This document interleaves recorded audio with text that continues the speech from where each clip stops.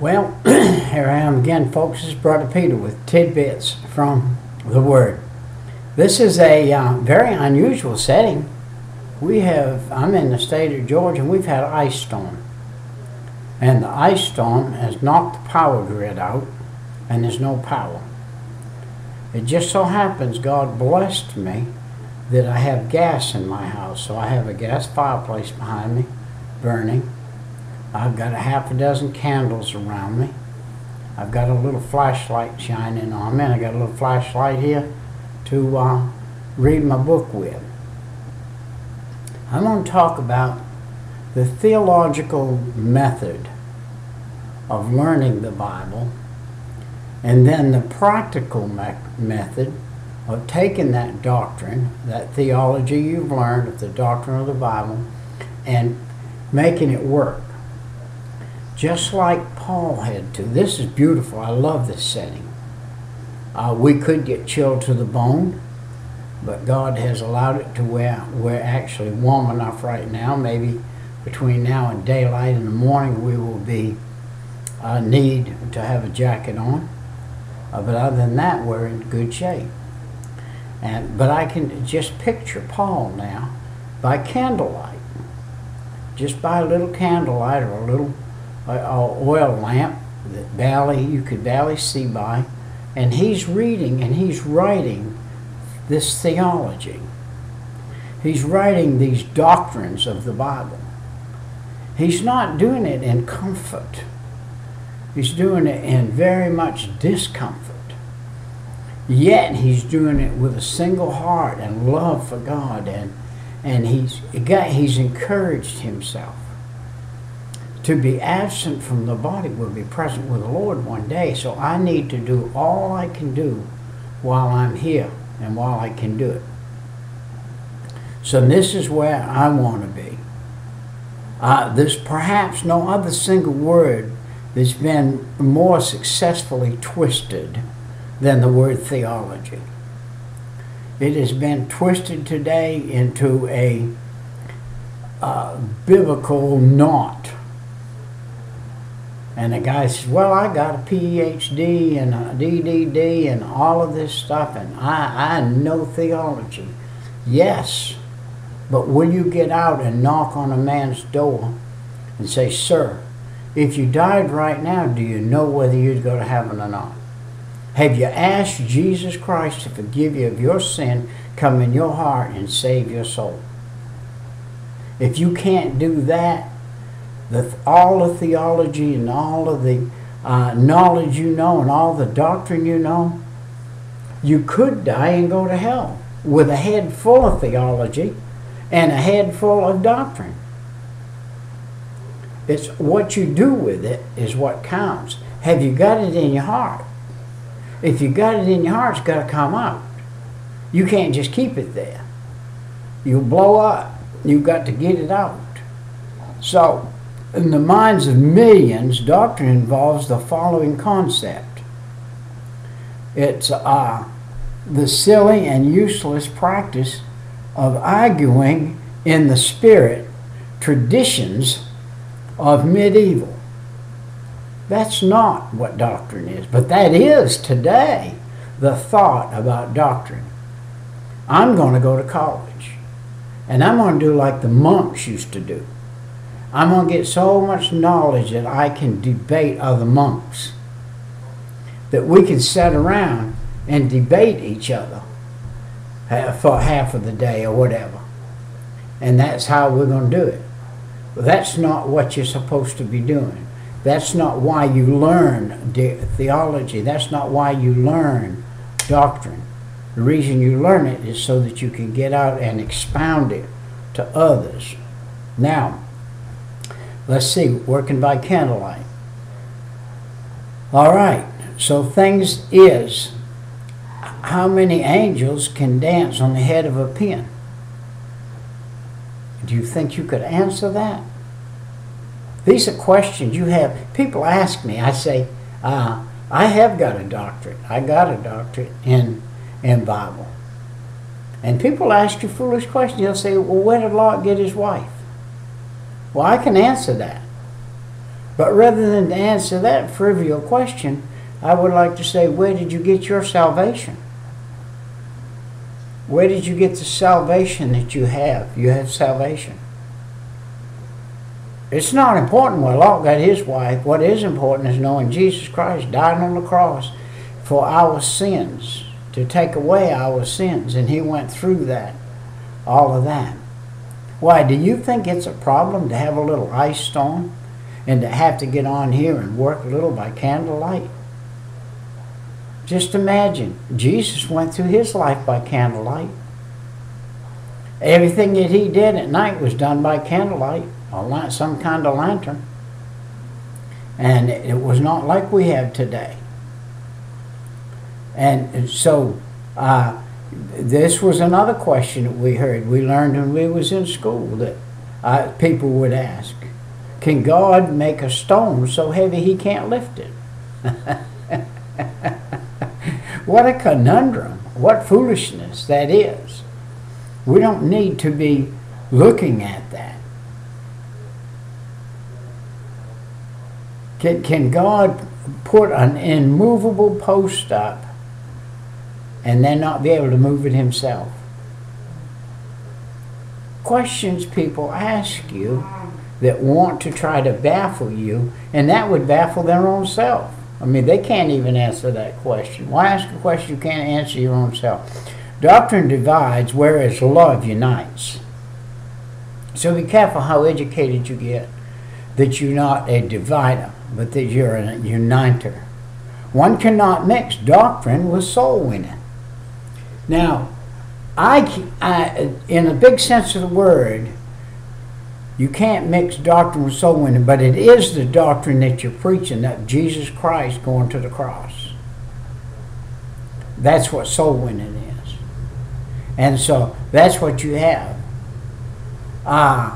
Sometimes people will say, well, doctrine's dull and impractical. No, it isn't. Doctrine is like starlight, and it's practical. When you're out at night, just the stars that are out give you enough light to be practical enough so that you can walk in that light without stumbling. After you're in the dark for a while, those lights become quite bright to you from the stars. That's what they were for. They're the night lights. And the longer you're in the dark, the better you can see. And so these are practical. You say, well, doctrine's over the head of most people. It doesn't have to be. It's according to how you present it. You can know all the doctrines in the Bible and know how to present them. Matthew, Mark, Luke, John, Acts, Romans, 1 Corinthians, 2 Corinthians, 1 and 2 Thessalonians, all the way through. Peter, James, John. They all are doctrinal Bibles, doctrinal words, but they were all written so that anybody, even a 6-year-old, can understand what they say. And that's all doctrine. But they can say that. So what's the question? Why learn a lot of doctrine? Why don't we just live up to the light we have? Well, that's good too. Before, when I got saved November 5th, 1972 at 3 o'clock in the morning, I didn't know one thing about doctrine. Nothing. The only doctrine I knew that Jesus Christ died on the cross for me, and when I asked him to forgive me of my sin, he did. He came into my heart. He saved my soul. I never swore another cuss word, never drank another drink, never did another thing after that. That was it. And now I'm here, 40-something years later, in a warm house when it's degrees outside, about 16, 18 degrees. I'm in a warm house by candlelight and a flashlight doing an excerpt. So the key goal is to let the Bible master us, not us master the Bible. If you think you're a master of the Bible, you're fooling yourself. You are fooling yourself because you're not mastering the Bible. The Bible was master you. and not spend our energy in trying to master the Bible. Let the Bible master us. Just read the simple little things. For God so loved the world, He gave His only begotten Son, that whosoever believeth in Him should not perish, but have everlasting life. Wow. That's something, isn't it? And the answer to these charges, one could say that they are far moved from the truth as the baby is in Bethlehem. Is from each argument. If you're an arguer, you're not a person properly using doctrine. If somebody wants to argue a doctrine with you, you need to say, let's go back and see why we're talking about that doctrine. Why are we talking about that doctrine? Why are we talking about that? They want to talk about the flood. Okay. Let's talk about the flood. Why did the flood come? Because of the evilness of man upon the earth. God flooded the earth and killed all but Noah, Ham, Shem, Japheth, and the women. And so God killed them all. Why? Well, all right. If that's the case, you seem you have an answer for that, Brother Pete. What about Sodom and Gomorrah? Well, God took Lot and his wife and 2 girls out of Sodom and Gomorrah, and He destroyed the whole place. That's simple. It's written that way. That's the way it's written. It says exactly what happened, and that's what happened. It's not a debate. It's not anything. It's, well, what did God do with it? He said that He destroyed it into rubble and put it down. It's under the Dead Sea. And so we know that. And say, well, you come on up. Well, what about the Tower of Babel? Where God destroyed, He put the people all spoke the same language. That's a doctrine. And after the Tower of Babel, God came down and confused their language. That's another doctrine of the Bible. But those aren't argumentative points. Those are facts. Don't make things that are facts into something to talk about, discuss, and argue about. You can discuss it, but don't argue about it. Just get all of it in, get all your ducks in a row. And then they'll swim properly. You can't mix some things together. And you can mix some things together. Most things in the Bible can be mixed as yes and no. Yes and no. My boy used to all the time say when he was younger, he had one of these things that had a yin and a yang on it. That was good and evil. Well, that's the way the Bible is. The Bible's a story of good and evil. You don't need to be a theologian to be able to do the Bible.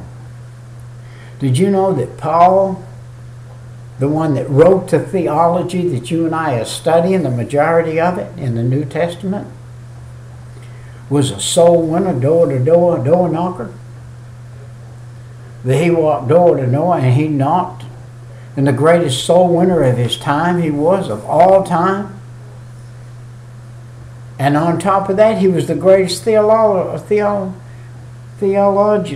that ever walked on 2 feet. All of the things that he wrote in the New Testament are 13 books of theology. The theo is God, and the ology is the story. Theo is God, so he wrote Godology. That's what he wrote, Godology, the ology of God, theology. Greatest soul winner that ever lived. And listen, he went with tears. And he pleaded with people. You need to be saved, or you die and go to hell forever. In Acts 20, 21, 26, he also wrote some 50% of the New Testament, including that most profound of all doctrinal books, the Epistle of Romans. How to live. How to live a Christian life, the book of Romans. How do we live a Christian life? By getting into the Word, by learning what the Word says, and then we need to learn, what is a Christian life? That's acting Christ-like.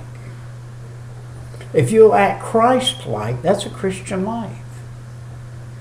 Do you let things keep you from doing what you do? I'm not going to let this ice storm and the fact we don't have any power stop me from doing what God would have me do. I'm going to improvise, which that's what I'm doing. There'll be a lot of people say, well, I wouldn't watch that. Look at that. It's all blurred out and everything. But I'm going to tell you what, this is what candlelight looks like. I'm already old and ugly. But do you remember lamps, kerosene lamps? I do. Do you remember living in a house with lamps? I do. When I was a kid, I remember living with lamps. I remember when we had lamps and had to live with them and use them.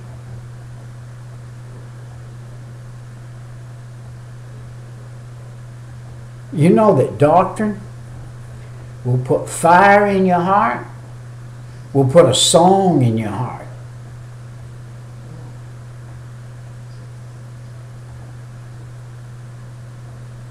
If you will heed the tremendous words of the Bible, if you will heed them, I can't tell you enough. The words are like thunder. The action of the words is like lightning. You can be a thunder and lightning storm wherever you are. You can speak gently out the words of God and they'll become like thunder.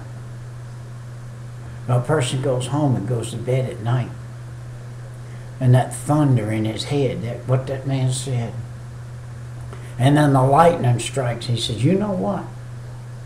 That man said, God said he would forgive me of my sin and come in my heart and save my soul if I asked him.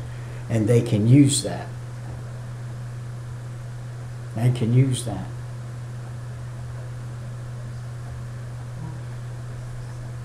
And they said one to another, when Jesus was in the midst, and when Paul was in the midst, did not our hearts burn within us while this man was here? See, when Jesus came on the scene, the people's hearts burned. And when Paul, who was carrying Jesus in him, came on the scene, their hearts burned. Luke 24:32. Speak to yourselves in psalms and hymns. Wow. Spiritual songs. Singing and making melody in your heart to the Lord. Ephesians 5:19. Do you know you're never alone? If you've asked Jesus to come into your heart, you are never alone. He is with you continually, always, and you're never alone. And you need to and make a note of that you can sing in melody. You can be out in the woods. You could be lost. Do you know what you do if you catch on fire? You stop, you drop, and you roll. Say you got some fluid or something on you and you caught on fire. Stop, drop, and roll. What do you do when you get lost? You stand still. Collect your mind. Think about it. Is it nighttime? If it is, pick a star out and walk toward that star. And don't let that star out of sight. Keep it in line. Keep it. Walk a straight line toward that star. You'll walk out of where you are. What happens if you quit thinking sensibly? You'll start running. You'll get frightened. You'll run in circles. You'll tear your clothes off. You'll cry and get sick. I've been there and did it. I was about 8 years old. Got lost in a patch of woods. Ran. Got to crying. Got scared. Instead of stopping and listening. Stop. Look. Listen. Think about it. You got where you are to get lost. How did you get where you are? Can you remember anything you passed coming in?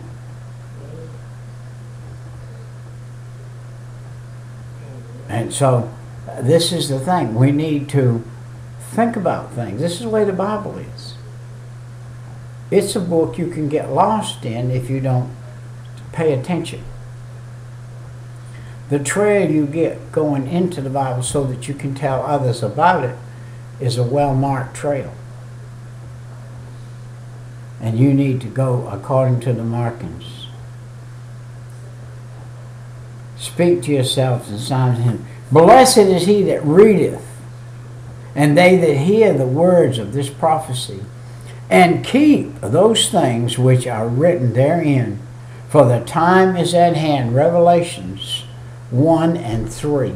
What time is at hand? The time is at hand for Christians, Christ-like people, that's what Christians are, to get on the ball and start winning some people to the Lord. Start working in the necessity of getting things done that need to be done. And doing what they need to do. And don't let anything stop you. How long did I meditate on setting up this candlelight and getting this so that I could go ahead and do this tonight? I had planned on doing some excerpts tonight. And then we got hit with this ice storm and everything. Did that change my plans? Not one bit. It caused me to go to work and change the surroundings around me and get some candlelight going and get some fire going in the fireplace and get I actually have gas in my house. I have out on the burners on the stove, I've got 2 great big pots of water with lids on them. I got them down on low, and they're hot, and they're keeping the area from pipes from freezing out there. They're keeping the area out there warm enough so it won't freeze. Thinking ahead, this is what the Bible does. The Bible thinks for you, but if you don't know the Bible, how are you supposed to relate it to anybody? You've got to relate it to people.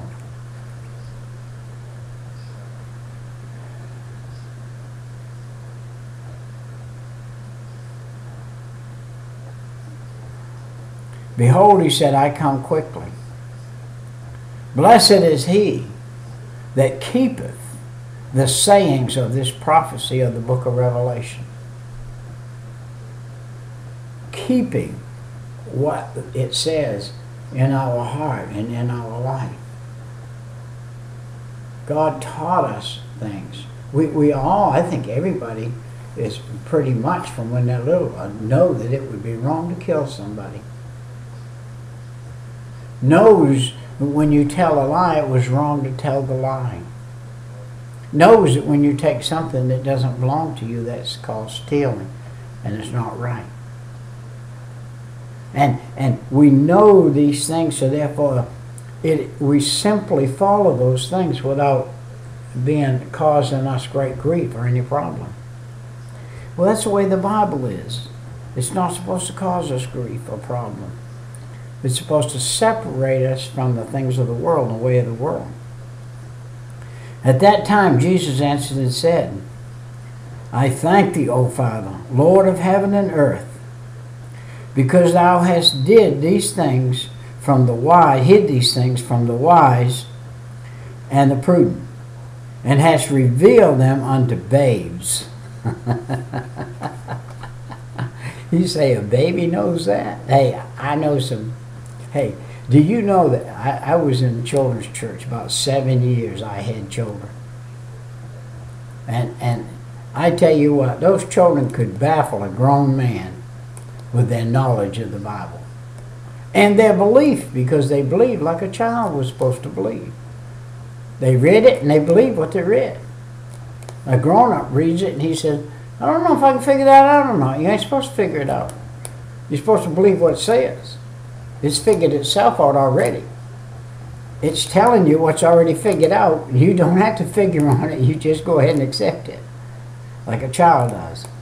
Things from the wise and the prudent hast revealed them unto babes. Come unto me, all ye that labor and are heavy laden, and I will give you rest. Is that so hard to understand? If you're laboring and heavy laden in the world and you're going the way of the devil and you're going to die and end up going to hell, is it so hard to understand that Jesus said, come unto me and I'll give you rest? The Lord is my shepherd. Jesus said, I'm your shepherd. If you'll come to me, I'll be your shepherd. You don't have to want. I'll make you lay down in green pastures. Hey, you don't have to worry about being thirsty. I'll put you by the springs of living water. And so he'll keep you from the things of the world. Take my yoke upon you, he said, and learn of me. What makes the yoke light? When you learn of him and let him carry it. I always look at it this way. I'm 5 feet and 4 inches, and Jesus is 6 feet and 2 inches. If I'm in a yoke with him, and he's standing tall, and he's got that double yoke on his shoulder, what do I have to do? I can just walk in the shadow of this side of it because he's carrying the whole thing, because I ain't tall enough to get under it and carry no load. So if you let him carry the load and you just follow along with him, his yoke is easy. And your burden will be light. He'll carry it for you. Why be heavy laden? He said, for I am meek and lowly in heart, and ye shall find rest for your souls. My friend, when you take and talk about the soul, you know what the rest of the soul is? We can have it here on earth, but the rest of the soul is our soul is going to go, the second we draw our last breath, our soul's going to be with the Father in heaven. And that's what's going to live with God forever.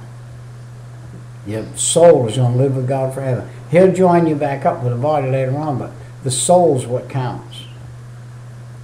For my yoke is easy and my burden light, Matthew 11:25. Let me tell you something about that. The soul of a lost man is going to live forever too. But it's going to live forever in hell, in fire, and brimstone. Do you remember the rich man who wouldn't accept Jesus? Lazarus was laid at his gate full of sores. The Bible said the rich man died, and in hell he lifted up his eyes. And he was in torment, and he seeth Abraham afar off. I tell you what, one of the torments of hell is going to be that they can look out of there and see those in heaven. But those in heaven aren't going to be able to look out and see those in hell. It's going to be a one-way trip for them.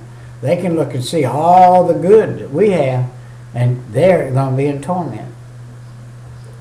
Yet, in heaven, there is not one speck, not one drop of sweat, not one speck of what is evil on this earth. Not a speck. Not a jot. Not a tittle. Nothing. It's total bliss. God never ever, never ever. God and the Holy Spirit and the Lord Jesus Christ never, ever had a sin. Not one. Not one sin was ever laid on them. Not one. That was something mankind did, the devil did. So therefore, you got sinless.